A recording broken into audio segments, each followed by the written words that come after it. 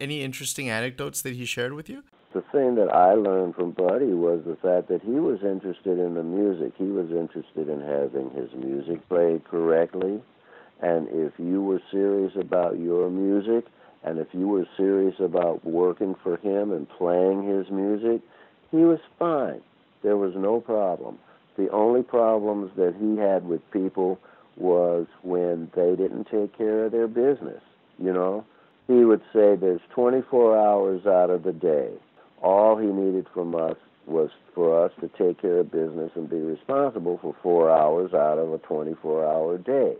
And some people had trouble getting that together. And the people that had trouble getting to the bandstand and making it work for that 4 hours a day, he had a problem with that. And then he would get angry, and that was totally understandable.